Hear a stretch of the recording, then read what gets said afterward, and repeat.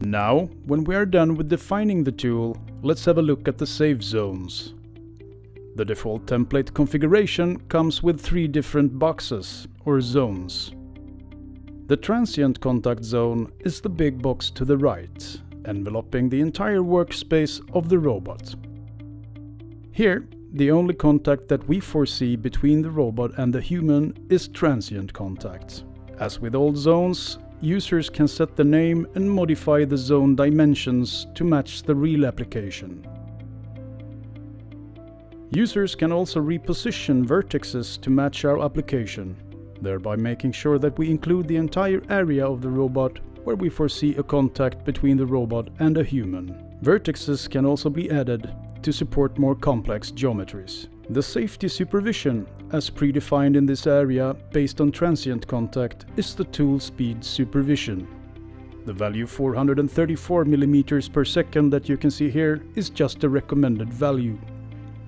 It is up to the users and system integrators to validate that the safety configuration and supervision values are suitable for the application at hand. The second zone to cover is the quasi-static contact zone. It represents the table surface and will be placed below the robot base. Here we foresee potential clamping situations between the robot and the human operator, considering all the fixtures and pick-and-place positions. For example, the human hand could be stuck between the robot tool and the table or a fixture. All these situations need to be handled within this zone. Now, if there are other fixtures elsewhere, the user must modify or add zones to handle such situations. As with previous zones, the geometry can be modified for a perfect fit with the real application. There are 2 supervisions that need to be set up for this quasi-static contact zone. The first is the same as for the transient contact zone. That is tool speed supervision. In this case, the maximum speed allowed is very low, which we recommend. The user needs to decide and validate the speed to be able to react in the best way in case of a clamping situation.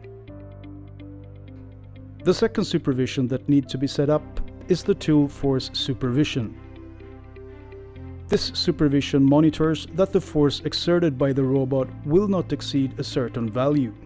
In this case, we have set a very low value of 70 Newton to be compliant with the norm. If the robot exceeds this force in a clamping situation, it will stop.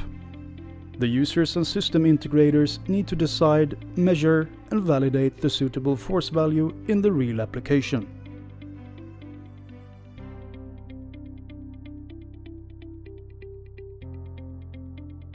The third zone that we need to set up is the small one around the robot base.